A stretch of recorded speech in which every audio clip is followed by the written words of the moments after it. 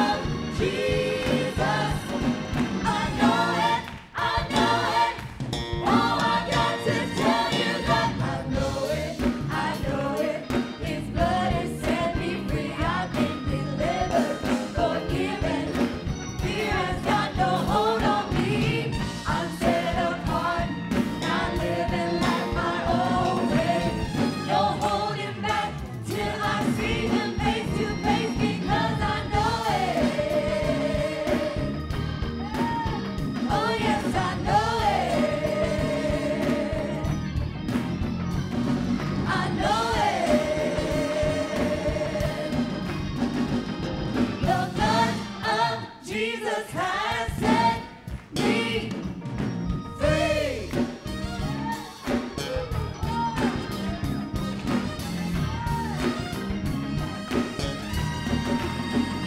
There is healing in the name of Jesus. Salvation in the name of Jesus. Forgiveness in the name of Jesus.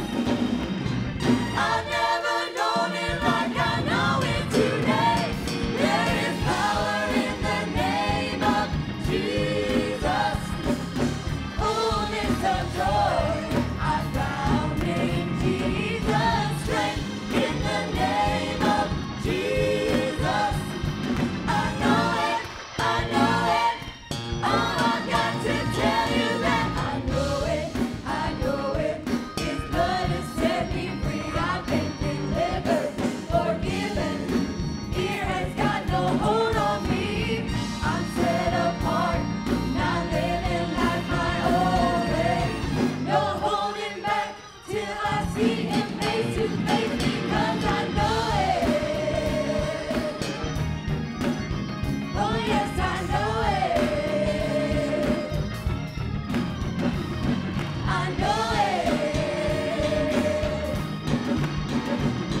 The blood of Jesus has set me free. Hallelujah. Thank you, Jesus. Hallelujah. Hallelujah. Fear has got no hold on us this morning, but there's power in the name of Jesus. And when we speak the name of Jesus, all darkness has to flee. Hallelujah. Thank you, Jesus. Thank you, Jesus. Oh, we worship you.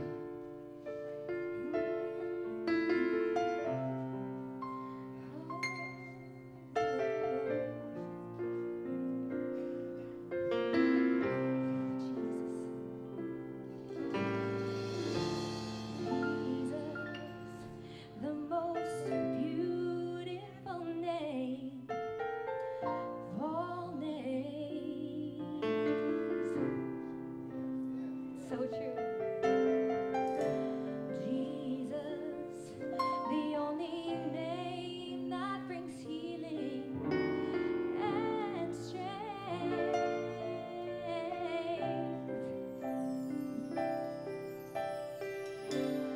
When I speak your name, mountains move, chains are loose.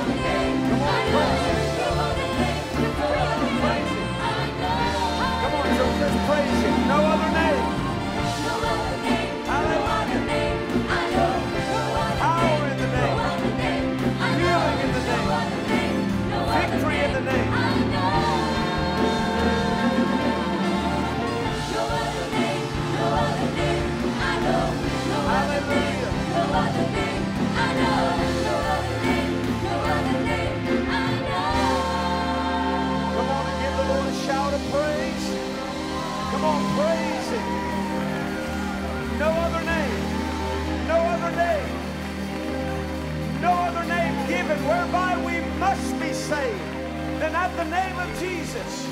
And at the name of Jesus. Come on, praise Him. Hallelujah. Hallelujah to the Lamb. God, no greater name. No greater name is there than your name, God. Hallelujah. Healing your name. No other name, no other name I know. No other name, no other name I know. No other name, no other name I know. No other name, no other name I know. No other name, no other name I know. No other name, no other name I know. No other name, no other name I know. No other name, no other name I know. No other name, no other name I know.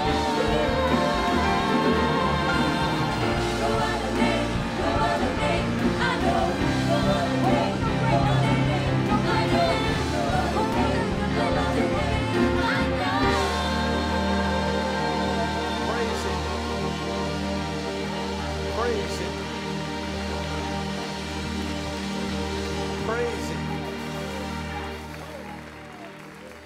Someone asked me, said, why do you clap your hands? I said, because the Bible says, clap your hands, all you people, and shout unto God with a voice of triumph. Consequently, that's why we shout.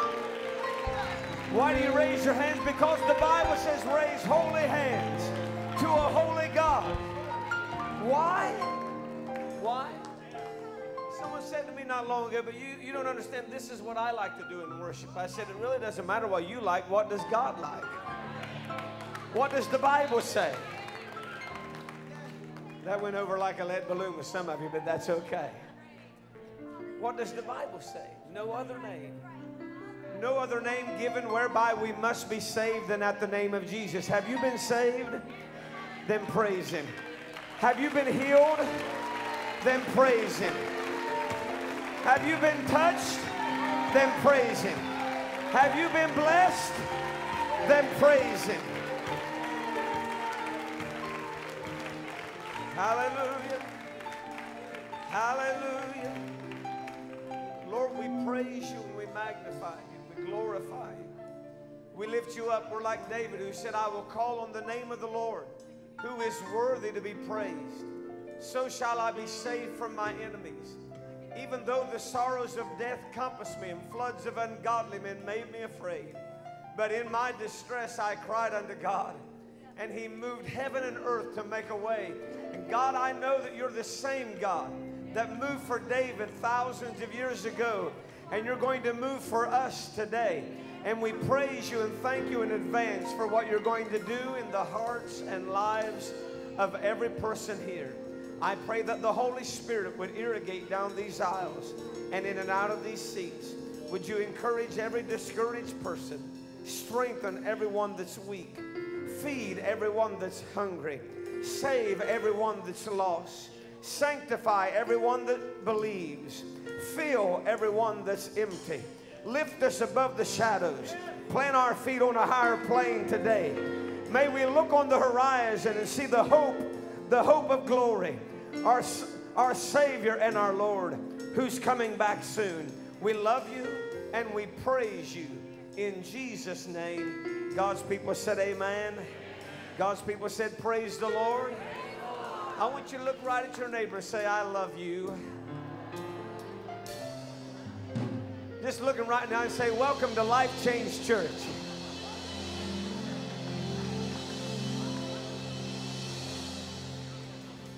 Amen. You may be seated. Just look at him again and say, welcome to Life Change Church. And tell him God wants to change your life. Amen. How many believe God can change somebody's life?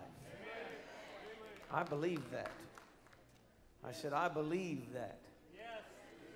I believe God can change our life. I know it. How do you know it? Because He changed my life. And I look around this crowd this morning and I know some of you. And I see where He brought you from to where you are today. And I know He changed your life as well. Amen. I know that He's able. He's able. is able to do exceeding abundantly above all that we ask or think, according to the power that worketh in us. And we appreciate that today. We're so thankful for God and His grace, His power, and His might. We're so thankful. I just wanted to bow our heads just a moment, please. Father, I thank you and praise you for every person that's here. I thank you and praise you for your grace that's going to be real to somebody today. And I ask, Lord, that every heart and every mind would be open and willing to allow your Holy Spirit to work in them. We give ourselves to you today. We open our heart, we open our mind, we open our spirit up to you. And we say to you, Lord, do whatever you want in us. Further, Lord, take anything out you want to take out. And make us the people that you want us to be. Make us the people you intend us to be. In Jesus' name, amen. It's always fun whenever you can dedicate babies. And I know that there's some parents that's going to bring their children. I know at least one, I think, today. If you're here, I want you to come right now and bring your child, and we're going to dedicate. Yeah, go ahead and bring your baby here, and we're going to dedicate this child to the Lord. Amen. Can you hand me that envelope underneath there, please?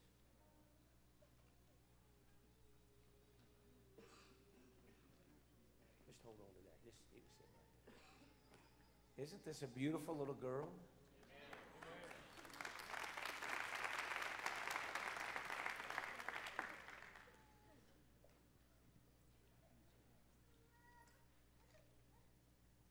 Do this, you're going to distract me here. It's so pretty. It was Hannah that prayed to the Lord and asked God for a child. And in 1 Samuel chapter 1, verse 27 and 28, she said, since the Lord give me this child, I'm going to give him back to the Lord.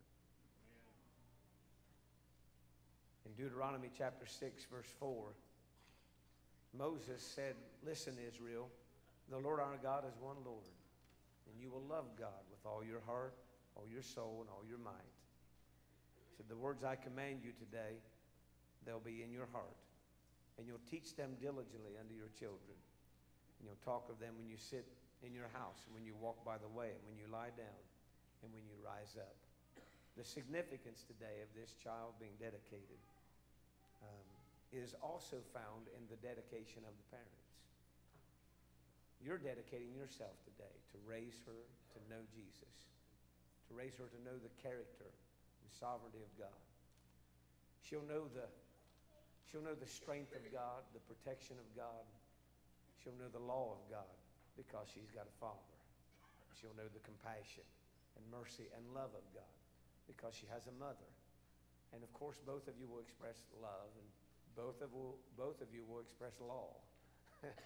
But nonetheless, there's something about God bringing a man and a woman together to raise a child in the fear and admonition of the Lord. And if that's your intent today, I want you to answer these questions with honesty of heart.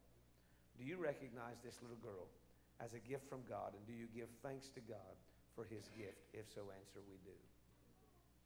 Do you promise to raise your little girl in the fear and admonition of the Lord? If so, answer, we do. Do you promise to give her every possible benefit of the home, school, and church? If so, answer, we do. Do you promise as parents to model the life of Christ before her? If so, answer, we do. And do you this day dedicate her to God in front of this assembly? If so, answer, we do. Amen. Could you bring that to me, please? I'm going to have you hold that, if you don't mind.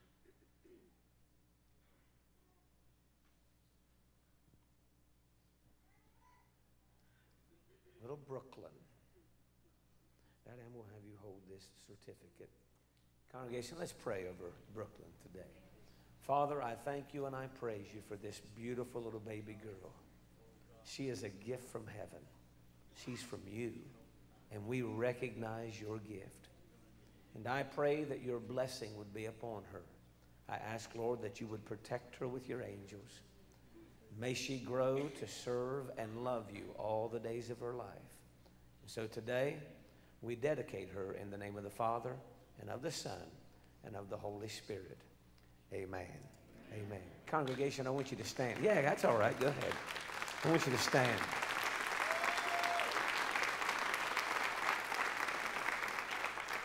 Do you, the members of this church, promise to stand with this family, giving them your prayers and support, and also practical and spiritual guidance as needed? If so, answer, by the grace of God, we will. Amen. God bless you. Thank you. Thank you. Let them know how much we love them. God bless you. See you, beautiful. Amen. You may be seated. Amen. Amen. Well, we've been so excited about this I Matter series. And one of the reasons why I was so excited about the I Matter series is because I matter. And see, you don't really think that, but that's okay. I don't need you to think that. But let me try that again. One of the reasons why I'm so excited about the I Matter series is because I matter. Thank you. I really felt so much better. I want to tell you another reason why I'm so excited about the I Matter series is because you matter. And you say amen. And we were talking about this, Mandy and I was talking about this series this month. It's been a few weeks ago. And I was talking about the different sermons and ideas and what God was putting on my heart. And of course, Mandy was talking to me about some of the things that that God was speaking to her. And, honestly, I get most of my good sermons from Mandy. And it's not true, Mandy. And you notice nobody really responded to that whatsoever. Not that they're really responding to anything right now, but nonetheless. But no, I don't get my good sermons from Mandy. I my great ones.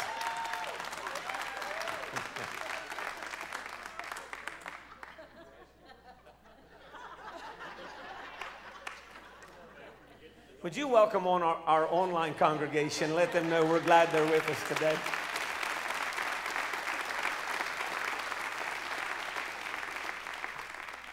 Sometimes I feel like Adam. Lord, it's this wife you gave me. Nonetheless, she was talking about some stuff. I said, man, that's good. Ooh, I like that. And I said, why don't you take a Sunday morning and preach some of this? So this morning, I'm going to get a break. I was in the shower earlier. I said to Mandy, this feels wonderful. She said, what? I said, I don't have to preach this morning. And she's going to preach in a little while. I want you to give her your undivided attention, get with her and help her preach it. It's a great message. And honestly, I gave this one to her. No. Ushers, I want you to get in place and let's receive the morning tithe and offering. Father, I thank you and praise you for this offering. I ask that as we give it, you'll receive it. And would you receive it, God, and multiply it back into our lives and back into your kingdom. 30, 60, 100-fold, that people may hear of the love of Christ and their life be forever changed. In Jesus' name, amen. Hello, Life Change Church. We have some exciting things going on, so I want you to pay close attention to all the activities that are happening here in October at Life Change Church. First of all, next Sunday evening at 4:30, we have our last connection meeting of this year. Because of the holiday season, we're not going to have one in November and December, so the last connection meeting of 2012 will be next Sunday evening at 4:30, so make sure that you come. Good morning, Life Change Church. Back here with Bill Kennedy. He's doing some work back here, getting some things ready here in the Welcome Center. And we are slashing prices this morning because, as you know, we are no longer Kingsway Fellowship. We are now Life Change Church. So everything Kingsway has to go. So we have slashed prices on our coffee mugs. We've slashed prices on our Kingsway shirts. So never to be made again. So if you want some Kingsway nostalgic wear or coffee mugs, you need to stop by the Welcome Center on your way out today and pick it up. We just have a few items that are left with the Kingsway logo on it. But we are excited to introduce the new Life Change Church gear. We have a new t-shirt out. There's 3 different colors of that shirt. There's a blue, a purple, and a light green that say the Catch, Connect, create on there. So you'll want to stop by the Welcome Center today on your way out and pick up some shirts or coffee gear or whatever. And then there's CDs. You can get service CDs and DVDs. There's some items left from our women's conference that are left out here as well. So stop by the Welcome Center on your way out this morning. Attention youth! We are having an event coming up this Friday night at Scallywag Tag. It's going to go from midnight to 7 a.m. in the morning. So it's going to be an all-nighter. We're going to have food, we're going to have games, some Xboxes going on. There's also going to be an awesome rocking concert happening at about 3 a.m. in the morning. Bring all the friends you can. We want to get as many people as possible. If you are looking for any details, we're going to have a sign-up sheet right outside in the foyer after service today. So this Friday night, don't forget, be there. It's going to be an awesome time. Attention you! Good morning, Life Change Church. Got a couple secrets to tell you, so you got to keep it on the down low, all right? First one is, I'm sitting on Pastor's car. He doesn't know it. He wouldn't like that. Secondly, coming up on the 28th of this month is Pastor Appreciation Day. Mark your calendars. We're asking all of you to bring a card, write something in there about how you appreciate him, and if you want to put a gift in that card, that is totally up to you, but at least bring a card. We'll have baskets out in the foyer. You can put your cards in on your way in. So don't forget, Pastor Appreciation Day coming up on October 28th. Don't forget, October 28th at 6 p.m. is our family fall fun night. We're having the chili cook-off, and we're going to be eating good. We're going to worship outside, and then we're going to have our trunk or treat for our kids. So don't forget your candy. Don't forget your chili. Bundle up so that we can stay warm, and we're going to have a great night of fun. So be here October 28th at 6 o'clock for our family fall fun night. I'll find myself wanting to please the crowd. I'll find myself wanting to please the crowd. I'll need you to remind me that I should obey God. That I should obey God. I'll act like I don't have any problems. I'll need you to show me how to share my struggles with others. I want to have a lot of money so I can buy what I want. I'll need you to teach me that my things belong to God. That my things belong to God. I'll struggle with my looks and appearance. I'll need you to remind me that God wonderfully made me. I'll tend to think about myself before others. I'll need you to teach me that the last will become first. The last will become first. The last will become first. I'll think I'm a lot smarter than I actually am. I'll think I'm a lot smarter than I actually am. I'll need you to show me how to learn from God's wisdom. I'll want to avoid hard conversations. I'll want to avoid hard conversations. I'll need you to show me how to speak the truth. In love. In love. I'll look for happiness in many different places. I'll need you to show me that joy is found in following Christ. I'll find myself stuck in bad habits. I'll need you to show me the way out. I'll need you to show me the way out. I'll need you. I'll need you. I'll need you. I'll need you. To point me toward Christ when no one else will. To point me toward Christ when no one else will. Here at Life Change Church, we have a little over an hour to impact a child in a way that could change their whole life. If you'd like to be part of this process and planting seeds in our children's ministry, then please come back to Connection Corner after service this morning. We'd love for you to volunteer. Thank you.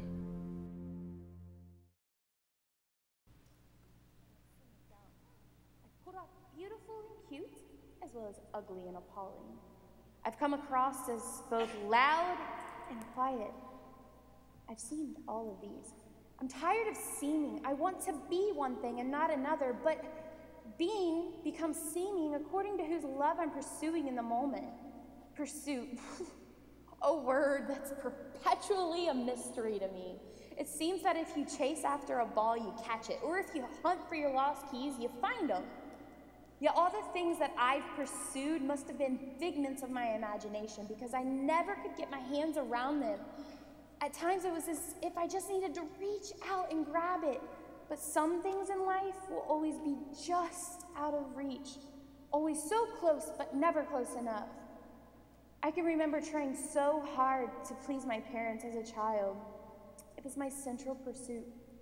I just wanted their acceptance, but nothing I did was ever good enough. This one time, I had worked so hard on my spelling words and had finally gotten the 90%. I kept my test in my hand the whole bus ride home. I couldn't stop returning the smile of the bright red smiley face my teacher had drawn on my test. As soon as I got off the bus, I sprinted down our long driveway. My belly is tickling with excitement. I knew this was just what I needed to get their approval. My mom, she at least looked at me for a few seconds. My dad, I'm not sure he even knows my name. Am I like a rush-through portrait whose artist shoved her in an overly crowded drawer? Did even my mother bear no joy of giving life? I saw her rare blue eyes but a few times. She kept them shut from seeing me. If her kiss would have ever touched my lips, it might have steadied my uneasy breath when I got scared. Restless and wanting, I searched the harder. I knew not what, except that something was missing. Something similar to the bright red smiley face my teacher took the time to draw for me. I slowly began to accept that alienation was always going to be the way it was for me. Oh, but I fought against it. At home, I made it seem as if I had all the friends in the world. At school, I made it seem as if I didn't need any more friends. I stopped making up names for friends in high school. High school, the fountainhead of social engagement, or so I hear. That wasn't the case for me. I became perpetually less known. With each mundane inhale, the air grew more indifferent those 4 years. My life, a quiet life, was not life at all. I learned two things those 4 years. First, I noticed that peace came in sleep, where I dreamt of being something I'm not to anybody. Second, I learned a life lesson that no teacher ever taught me, that being alone had nothing to do with proximity. I realized this after 2 years of being bumped and slammed into in the hallways, after eating lunch every day, elbow to elbow with the same people, but never having the opportunity to clear my throat to say, I'm not new. I've gone to this school since 2nd grade. We're in the same homeroom class together. I just heard talks about the new girl, and as I looked around, I saw nobody new. I was the new girl at least 6 times those 4 years. Break. I wish I were worthy enough to be broken, because that would mean that someone noticed me with enough interest to pick me up. Drop me as they may, I'd gladly accept the fall, because it would mean that there was at least somebody who looked into my eyes. But that was nothing but hope and illusion I soon had to learn. Graduating high school was supposed to be my chance to finally be me. I was ready to reinvent myself again. I grew tired of being timid and uncertain of everyone around me. I mastered the art of hair and makeup shortly after high school and learned what was flattering and what wasn't. I was flattered, all right. I met my future husband 4 times and slept with all of them. There was Jeff. Oh, Jeff. Love was always something I had longed for. It was one of my pursuits in childhood. I'll never understand how every man who brands love in our lives somehow gains a power for it, to which we become victim to with each backward glance. Jeff, just saying his name makes every nerve experience the oddest mixed sensation throughout my whole body. If he had loved me with that face of his, I might have been a normal woman now. But he did not love me, nor I him, that's for sure. Maybe I'm not worthy. Nobody told me that love was like a thorn. It sticks you and you bleed. But Jeff, he made me long for thorns, because I still haven't stopped bleeding since he thrust a knife into my back. The tip came out of my chest.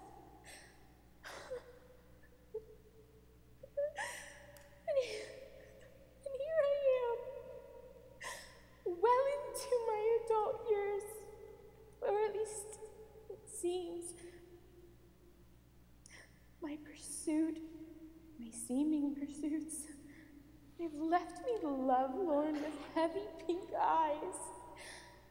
I've learned one more thing, that love essentially means pain, and pain is something awful which I dare not touch, or else I'll die of love. Close over me, God. Peer into these unsteady eyes that fill with tears. Do even you hear me? Let me go. Take back your gift, this seeming life. I don't want it. Jesus loves me, this I should know, but love I know not. If life and love develop from within, between the seen and unseen, bursting through the scriptures, what is it with me? Why such a rejected, insignificant, vulnerably loveless life? From a loving God.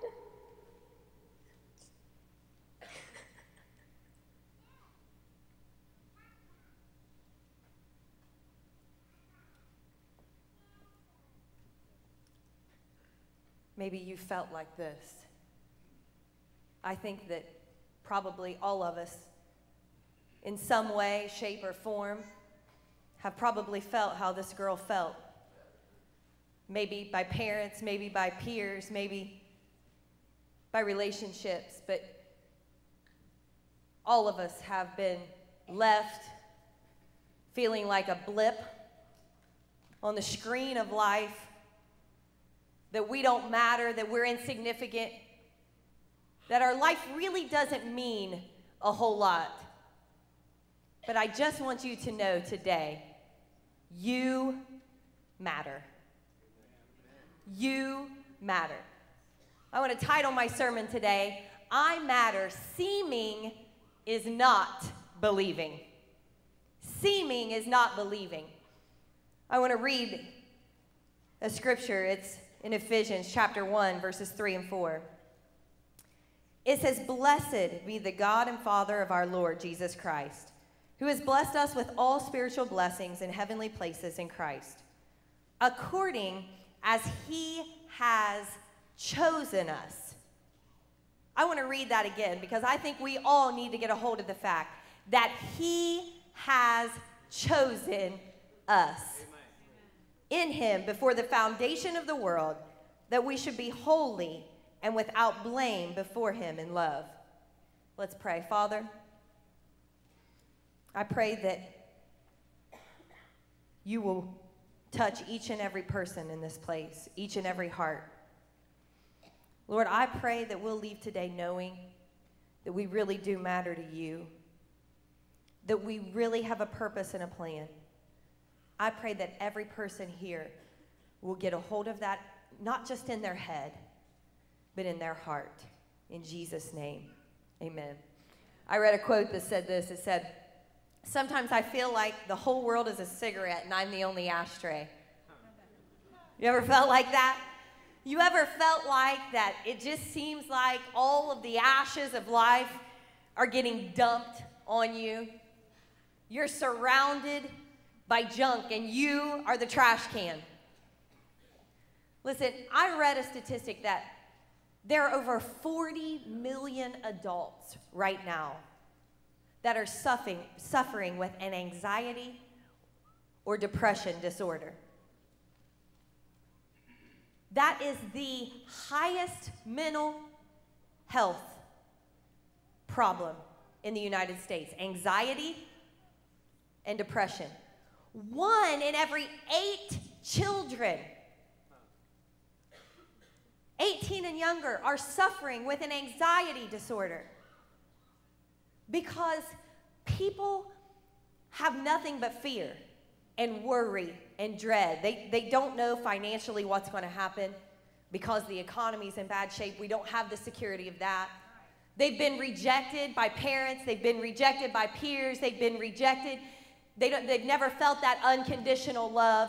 And so instead of having security and feeling a self-worth and being proud of who God's made them to be, they're worrying, they're in fear, they're in doubt, they're depressed.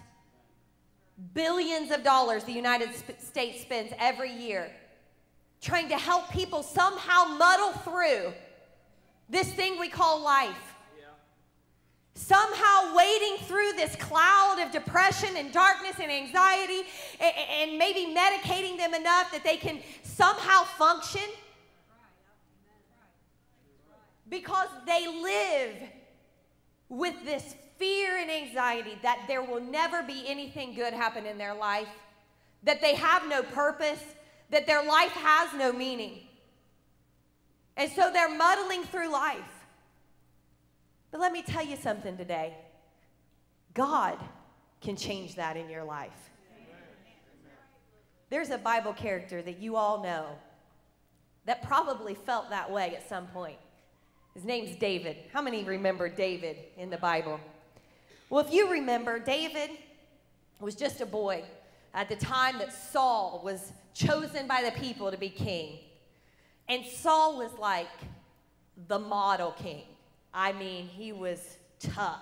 He was strong. He was big. He was tall. He was the model king. But his heart, it wasn't kingly. And God rejected him. And the Bible says in 1 Samuel chapter 16 that Samuel was just whining around about it still. He was still crying and mourning. And God finally said, Samuel, to the prophet Samuel, he said, get over it. I've rejected Saul. Live with it. You get up, and what you're going to do is you're going to anoint me a new king. I'll tell you what you do. You get a horn and you fill it with oil. Oil is representative of the Holy Spirit, the anointing of God. He said, I want you to fill this horn with oil, and I want you to go to Bethlehem. There's a man there by the name of Jesse, and one of his sons is going to be king. And Samuel said, you don't seem to understand. Saul is not too happy about being rejected by you. He's a little moody right now. And if he finds out, he's going to have my head. He's going to slit my throat. And God said, I tell you what, get a heifer. Say, I'm going to go sacrifice. Bring Jesse along with you. Get in a room by yourself and have him bring his sons before you. When you get there, I'll tell you what to do from there. So Samuel went on his way, and he got Jesse, and he said, I want you to bring your sons before me. And let me tell you something. Talk about a proud daddy. I mean, one of my boys. That's right. He's going to be king. One of my boys. And so he lines them up. I mean, he lines them up. And I mean, you got to imagine Jesse's chest sticking out at this point like, oh, yeah, that's right. Here's my boys. And so the first one's up there, Eliab. And I mean, he looks like a king. He's tall, he's strong, he's dark. He can look sinister if he needs to. He can look kingly if he needs to. I mean, he's got the look, you know? And Jesse's standing there like, I know this is it. Even Samuel got confused because Samuel looked and said, surely this is the one. I mean, look at him. He just looks like a king. Put a crown on his head, he's in. This has got to be the guy. And God said, no, that's not my man. And he told Samuel, he said, you're looking in the wrong way because you're looking on the outward appearance, but what I look at's the heart. And so he said, no, that's not it. Just, okay, I know my next one will be. I know. He sets him up there. God said, no. The third one, this has got to be it. The third one, no. 7 sons later, everyone, nope, nope, nope. God said no. Man, Samuel's got to be discouraged at the end of this because clearly God told him one of Jesse's sons is going to be king. I mean, I've gone through the list. So he looks at Jesse in desperation and says, do you have any more? I know God told me this.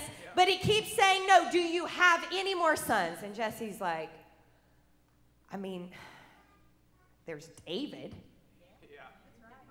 I mean, but he's just out keeping the sheep. I mean, this is David. This is the runt of the litter. I mean, this is little red-faced, handsome, flowy-haired David that, you know, he just looks pretty. And he looks pretty out there standing with his sheep. I mean, we don't think a whole lot of him, but, I mean, there is David. And Samuel said, I'll tell you what, we're not leaving this place till he comes. Somebody go get him. And when he came in that room, the Holy Spirit spoke and said, that's my boy right there. That's my boy. Listen, he seemed insignificant. He seemed like he's the least likely candidate for king that could ever be. He seemed like he was a reject of the family. I mean, his own father didn't even think to bring him in when Samuel told him to go get his kids. His own father rejected that he could have any potential whatsoever to be king. But God said, that's my boy. That's the one right there. Let me tell you something. You might have been rejected by people. I mean, people might have said that you would never be worthy, that you could never do anything for God. You might have been rejected by your own parents. But I want to tell you today that you are accepted by God. You are accepted by the Father. And it doesn't matter who you are or what you've done, because the Bible says that while we were yet sinners, Christ died for us. What does that mean? That means that God accepted you when he saw you in your dirt, your filth, your sin, your muck, your mire, your grossness. God accepted you when you were nothing but a lowly sinner. What an awesome thought. The Bible says we are adopted by God. I was having a conversation the other night with some ladies at dinner about adoption. And there's a book called I Chose You. And you know, I think one of the most beautiful things about adoption is this. When you have your own child, you get whatever God gives you. You know what I mean? And I got to tell you, God gave me some pretty amazing children. Did you see my daughter up here? And if anybody has Facebook, did you see their pictures? We got professional pictures taken yesterday, and my kids are gorgeous. I'm not bragging, but I am bragging because they look just like their mother. It's amazing. You gave me the mic. I can take it away. But I think that the most amazing thing about adoption is that child is chosen by the parents. And that's what I love, that God chose to say that he adopted us. Because what's that saying? That's saying we didn't just by happen chance become his children. He looked down upon everybody that he ever made and said, I choose you. I choose to adopt you into my family. I choose to use you. I choose to call you. He chose you. He accepted you. And here's what I find absolutely amazing about this story. Even after Jesse and his brothers saw David be accepted as the king, as the gift from God, anointed, saw the oil dripping off his head. I mean, they stood there. It says he stood in the midst of his brethren and was anointed. Yet, you go a little further down and you see this Goliath. I mean, this giant who is just absolutely terrorizing the children of Israel, killing people left and right, saying, bring it on, bring it on. And you see that David's brothers, Jesse said, oh, I'll tell you who can get him. It's those boys of mine, the same boys that he lined up first, you know, the 7 that God said no to. Jesse still said, these are my pick. This is my pick. And Jesse had them down trying to fight. And you know what he sent David to do? Bring them cheese. Yeah. It's in your Bible. Read it. He was the cheese bearer to these boys. I mean, he watched his son be picked of God out of all of his boys, yet that dad still couldn't accept that he was a king. His dad still couldn't accept that this is who he was, and he just said, oh, he's a good little boy. He's pretty. Let's give him some cheese and let him take it to his brothers. Come on.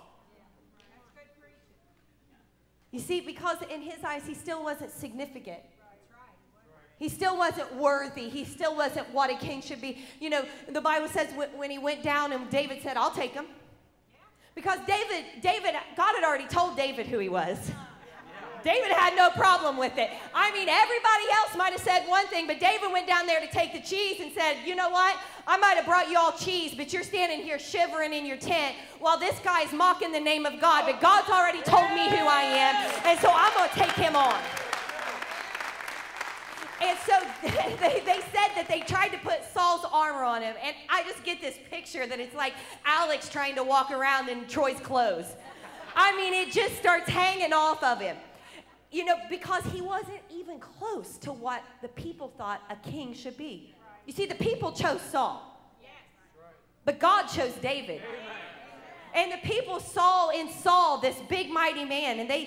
But see, God saw his heart. He saw what he could be, saw his potential. And he went down there, and God anointed that boy with a few stones and a sling to take down that giant. You are significant. Now, let me tell you what we try to do. You see, we forget that we are God's workmanship. In Ephesians 2:10, it talks about that we're created in Christ Jesus for good works, which God prepared beforehand that we should walk in them. But here's what we do. We search for acceptance in what other people think of us. So according to whoever we're around at the time, we act accordingly so that we may be accepted. So when I'm around church people, woo! I mean, I'm holy. I'm praising Jesus. I'm speaking the lingo. Come on, you don't have to be in church more than 2 weeks before you start knowing what this church lingo is. But man, when I'm around my friends that like to drink, well, let's party it up. You know? So we try to find our acceptance in who we think we should be around other people. We try to find our significance in what we do. If I could just get an A on this test, if I could just get this touchdown, if I could just play this sport, maybe my mom and dad will think I'm good enough. If I just can get this job, if I can just make this much money, then maybe I'll be worthy. And so we begin to look for our significance in what we do. And we begin to look for love and unconditional love and security in relationships, just like that girl. You know, she thought if I could just find somebody who'll show me love, then maybe I'll be worthy. Maybe I'll be secure. Maybe I won't be living in such fear and doubt and dread if I just had somebody to love me. And we look at all those things, and you can see in the life of David, any time he ever got distracted from who God says he was on that little apartment or whatever, that room, when he got distracted from that and felt like he needed to find his self-worth in something else, he fell every single time. You remember whenever he lost his worthiness in who God told him he was, and so he decided, I'm going to number the people because I need to find my significance in the fact that I have conquered all of these people, and I have a great nation, and I have a great army, and this is who I am, and I am the great King David, and I need to, and he tried to find his self-worth in that. And God judged him. Because God's like, I already told you who you were. You don't have to do that. It's not bad to accomplish great things, but when we try to find our worth in that, that's what gets us in trouble. And you remember he wanted that love, that unconditional love, and you know, he's feeling maybe a little insecure, and so it was really easy for him whenever he was standing on the roof and saw Bathsheba bathing up there to say, okay, that's what I need. That's what's going to fulfill this void that's missing. Come on. When all along God said, I filled it. Yeah. I've already filled it. You see, we are looking and searching and trying to find our fulfillment and our worth and our acceptance in all of these people and in all of these things, when all along God's standing over here going, I've already told you who you were. I've already told you that you're accepted. I've already told you what your self-worth is. He screamed it from the cross. Jesus was rejected. Jesus was beaten. People vehemently said, kill this man, crucify him. They took him and nailed him after he had been beaten and bludgeoned and bruised and was a mangled mess. They didn't stop there. They nailed him to a cross to suffocate and die as they screamed and cussed and cursed at him. And that would have to feel horrible. But even worse than that, the Father turned his back on Jesus and rejected him because of the filth and the sin and the dirt that we committed. Do you know why he did that? He rejected Jesus so that we could be accepted into his family. And it's screaming from the cross, I've already accepted you. This is how worthy you are. I've loved you this much, and yet we are groping and searching, trying to find our self-worth somewhere else when it's the perfect picture. The cross already is screaming it to you today. And here is what I love the most about this story. Because God didn't just stop with making him king and with giving him a great kingdom. And here's what's awesome. You know, David messed up. I'm sure we all know that. I've already said the two times he fell, but listen, David was a hot mess, just like the rest of us. But let me tell you what I love. I love that when David messed up royally, God never one time changed his mind about who David was. That not one time did God say, I take back my anointing. I changed my mind. You're not made for this. This is not your purpose.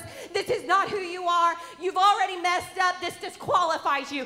God didn't disqualify him, even though all of us would have disqualified David to be king. God did not disqualify him. God said, I don't care because I've already told you who you were. Get back. Find your way back to me, David. Find your self-worth in who I've already said you are. Don't lose sight of who I've said you are. And God wooed him and called him and drew him back. No matter what he did, God never changed his mind about David. And not only did God not change his mind, he established his throne for eternity. 1 Kings 2:45 says, the throne of David shall be established before the Lord forever. Isaiah 9:6-7 says, for unto us a child is born, unto us a son is given, and the government shall be upon his shoulder, and his name shall be called Wonderful Counselor, Mighty God, Everlasting Father, Prince of Peace. Of the increase of his government and of peace there will be no end. On the throne of David. God said, listen, not only am I not going to disqualify you, but Jesus himself is going to sit on the throne that I have established for you and is going to rule and reign for eternity. Jesse might have rejected him. His brothers might have rejected him. His own son at one time rejected him and tried to kill him. His peers, everybody might have rejected him. But God said, not only do I accept you, but I think you're worthy enough that the throne I establish is going to have Jesus himself sit on it. That is an awesome thought. And boy, I tell you what, I can't wait to get to heaven one day and see as Jesus is sitting on the throne of David, ruling and reigning. And David walks up to that throne and bows before it and says, I thank you, God, that you never gave up on me. I thank you, God, that you always saw the potential in who I could possibly be, that you always saw something in me that nobody else ever saw.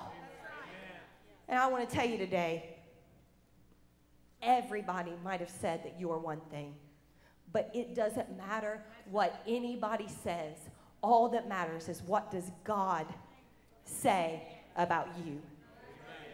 What has God said about you? Let me tell you what he said. He said, you matter. Before you were even born, as he was forming you and making you in your mother's womb, he said, this one matters. This one has a plan. This one has a purpose. This one is going to touch people. You matter. I want you to stand with me.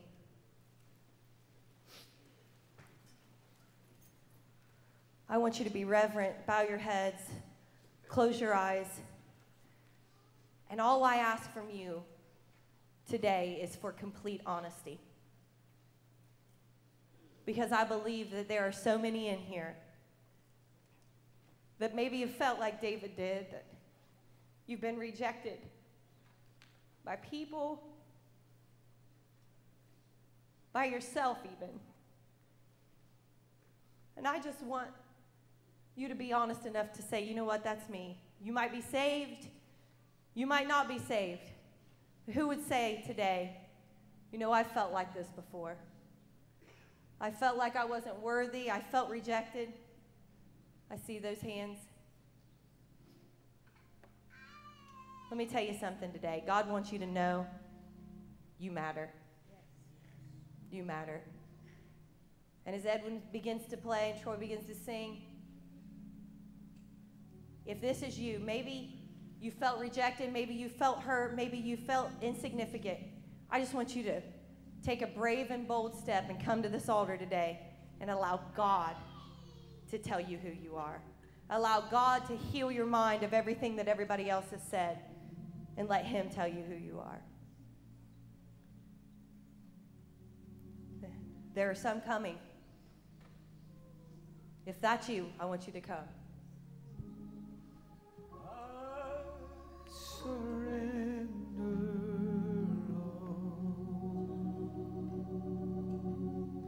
I surrender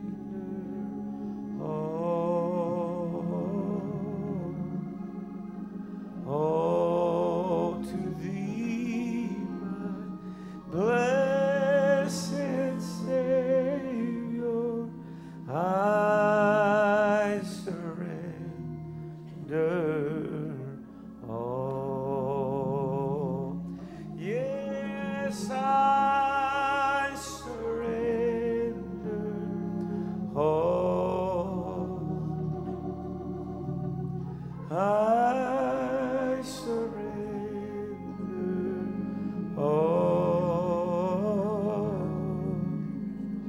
all to thee, my blessed Savior. I surrender all. Maybe you're here today and you've never discovered God's purpose for your life. Maybe you've never accepted Jesus Christ. Maybe at one time you were walking in his will and you knew the love and grace of God and you've drifted away from him.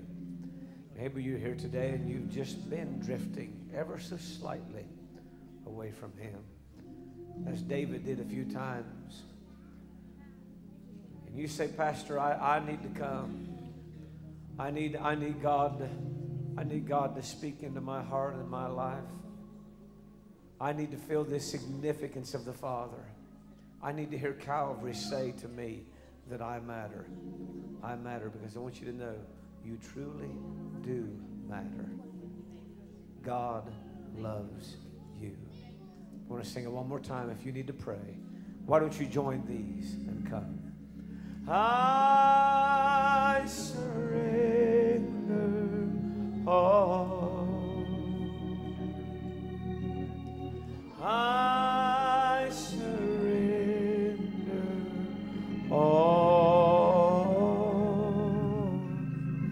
all to thee, my blessed Savior. I surrender all. Just sing it one more time. Everybody sing it with me that knows this. Sing it. I surrender